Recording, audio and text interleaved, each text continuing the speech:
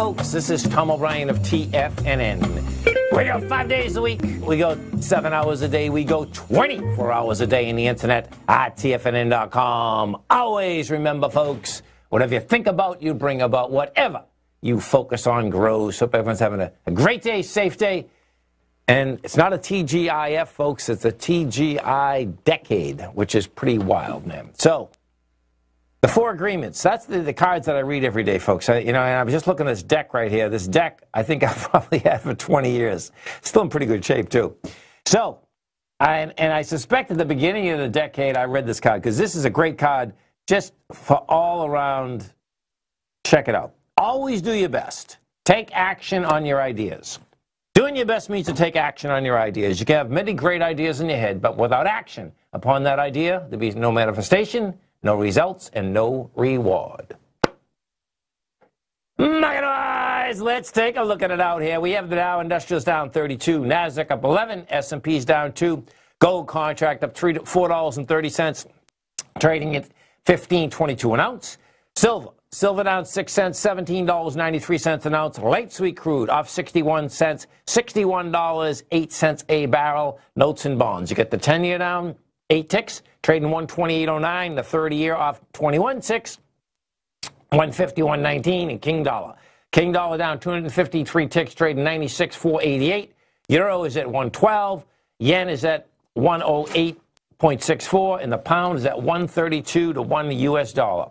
Our phone number is 877-927-6648. Give us a call, folks.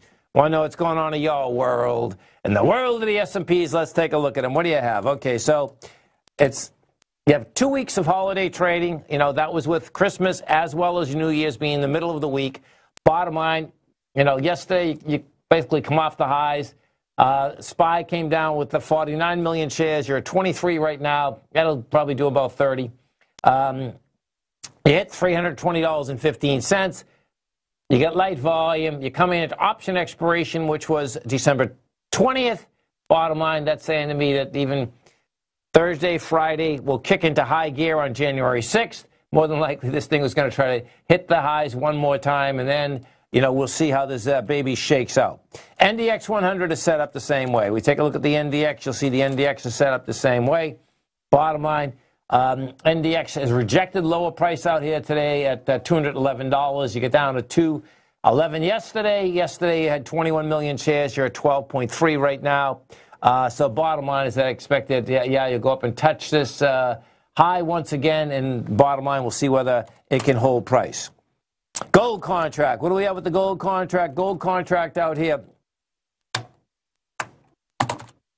Gold contract out here is up $4.50. You have done 207,000 contracts. Now, that's big contract volume, particularly on a holiday trading week, folks. Okay, we're at the top of the range. The top of the range inside the gold right here is that 1525 to 1527. Bottom line, you're pushing that top of the range with volume. That's telling me that gold wants to get up to the 1571 area, which is the highs of September 4th. We go take a look at King Dollar, and it's all about King Dollar. So King Dollar, folks, has broken its uptrend that it's been in since February of 2018. You get a break. The break's with conviction. It's a decent break.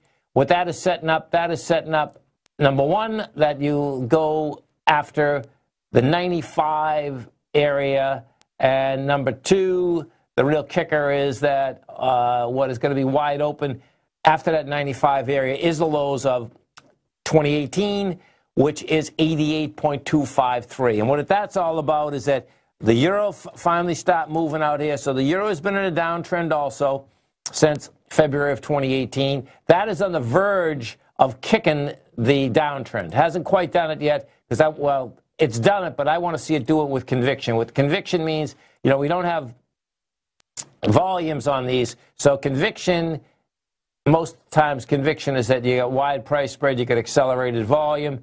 In this particular case, I want to see that wide price spread. And in both cases, you can make the case that the first break was the week of December 13th. But I want to see a nice wide bar there. You get a nice wide bar there. That's saying that the euro wants to go back to 125. We're at 112. The euro bottomed out at 109. The pound, the British pound, that had already changed course. and that is showing strength right now. And of course, that's all it's really going to take, is that the pound as well as the euro going higher to basically push the dollar lower. Pound up here, we're at 132.29. And with game out here, you know, you got 143 as game as well as 150. So you're going to get some, I suspect we're going to get some quite a bit of action inside the currency markets. And in fact, if you're up in Canada or you're in Australia, we got plenty of listeners in Canada. The Canadian dollar, you know, as our dollar just back down slightly, the Canadian dollar really got stronger. We just went from 133 to 129. This bar out here today is a monster. So the Canadian dollar is getting some strength under it, and you almost broke the consolidation. The Canadian dollar saying it wants to get down to 120. And that's going to save the Canadians a huge amount of money, no doubt, when they are basically vacationing in Florida, which they love to do, and we love to have them here. Because we're not only, you know, it's wild too, folks, okay? So Tampa, you know, they've only got the Lightning, you know, not that long ago. I don't know, 10, 15, maybe 15 years ago, I'm not sure. But the bottom line is that, of course, you know, a lot of Canadians are huge hockey fans too, and bottom line is that Tampa St. Pete has turned into a huge hockey town. Now, let's go take a look at, so Netflix is, you know, if we take a look at Netflix in the course of 10 years, folks, bottom line is that this is pretty intense.